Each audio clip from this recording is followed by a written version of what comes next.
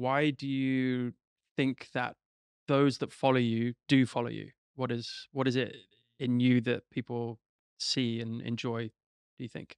So there are two types of followers. Like the recent ones are mostly photographers because I do a lot of education stuff and content creating towards photographers. But on the art creating stuff, I feel like it's something they resonate with because I feel in wedding photography, mostly people just show beautiful people. And what I show is more than that. I could shoot many different size of people, very diverse, and they all look happy and they all look comfortable in their own skin, and that's probably why people resonate to my photography. If you're shy, if you're maybe out of proportion, like body wise, I still make them feel comfortable and feel great about themselves. And like 99% of my clients probably say I'm very awkward and shy. I don't enjoy photographs, but when they finish a session with me, they can't believe that it's them in the pictures. Another thing, obviously, I've done some research on you and looked through all of your content and stuff, which is fantastic. Something that kind of really took my interest was the way you say you maintain like a childlike sense of wonder in your photography and in your projects. I think that's really important these days to not essentially not take yourself too seriously, right? And we as photographers, certainly in such a competitive industry with social media and validation and wanting to be seen and heard, we can sometimes get very overwhelmed with it and take it very seriously. How important is it for you to maintain that level of happiness and childlike status, which garners, I'm sure, curiosity, right? And that's what we want as photographers. How do you maintain that? And how do you think that's important to encourage future generations and people just starting in photography to do?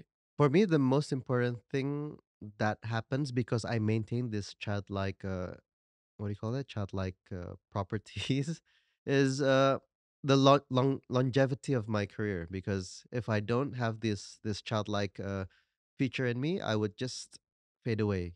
And that's what I see with most of the photographers in my era, where they just come and shoot and just be there to get the job done and not be and complain afterwards and just not be happy. And that's not where I want to be at. I want to go to shoots and still be happy. That's why I feel like photography for me is like a playground. And because this is a playground, I want to play with it. I want to play with stuff. I want to experiment. I want to keep learning and keep experimenting and just have a great time. And that for me is important for the longevity of my career. I feel. Fantastic.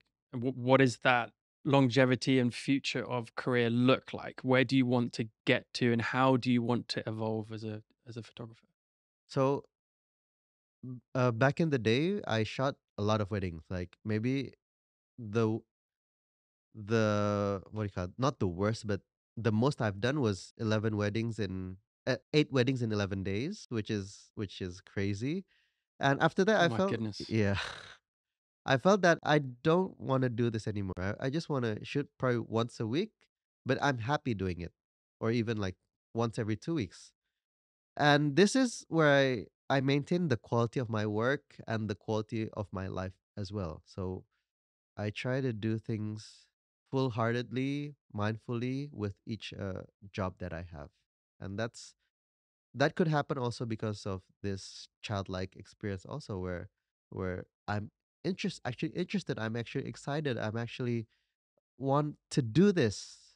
Is it's like when you go to wedding, it's not like, oh, it's another wedding, but oh yay, there's a wedding just next week. So that's the kind of mindset that I want.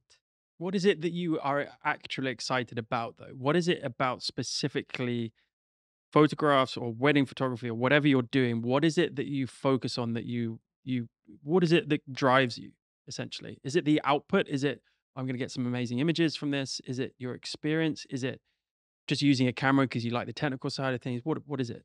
I know you're a commercial photographer, and as a commercial photographer, sometimes you need to concept everything. You need to have a solid pre-production before a shoot. For me, wedding, you don't need that because on the day itself, you don't know what happens, and the surprises, the spontaneity, it's what excites me.